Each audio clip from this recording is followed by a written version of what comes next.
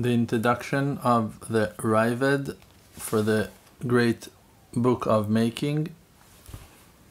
We are in the 19th path, and it's called the wisdom of the secret of all the spiritual actions. And it's called so because of the fact that the bounty that is spreading in it is coming from the top pool and the great honor.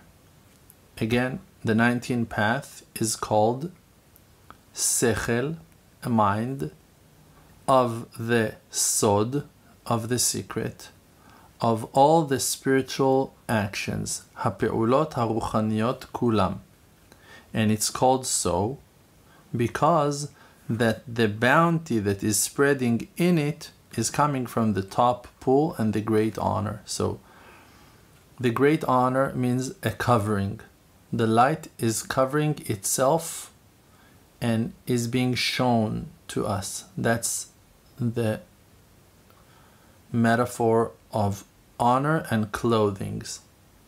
So Hashem is presenting Himself in a covering that is coming from the toppest pool, from the highest place of them all. A pool is a sign for bounty, a great source of bounty, the upper one.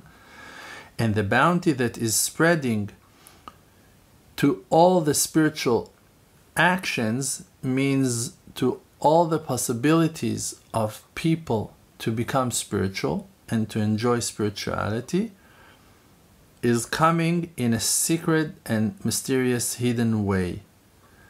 And that's why the 19th path is a path that is called the secret of all the spiritual actions. The 20th section is called the mind of the will, and it's called so because it is the quality of all the creations, all of them. And in that wisdom, through using that wisdom, a person can know all the existence of ancient wisdom. The wisdom, the mind of the wisdom, the 20th path, is a mind, is an ability of truth seekers to connect themselves to Hashem through the mind of the will, through wanting, desiring, hoping. And it's called so, the mind of the will, because that it is the quality of all creations.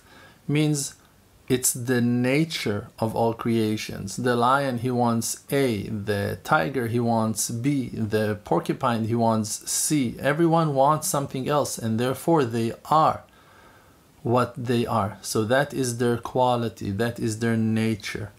And in that wisdom, a person can know the existence of the ancient wisdom.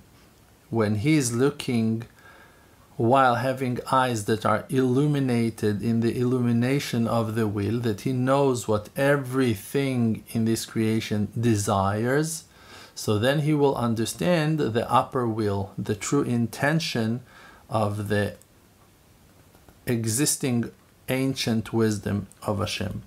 The 21st path is called Sechel HaChefetz HaMevukash, the mind of the desirable object. And it's called so because it is receiving the godly bounty to influence from his own blessing to all the existence, to all the ones who are exist. Broken English explaining fantastic Hebrew. 21st path is called the mind of the desirable object. Everyone desires some object, something, and it's called so because it is, that path is receiving the godly bounty, means that all the objects, they're receiving the godly bounty. Sugar receives its sweetness. and its ability to give you the sugar rush, the energy that will push you to do something.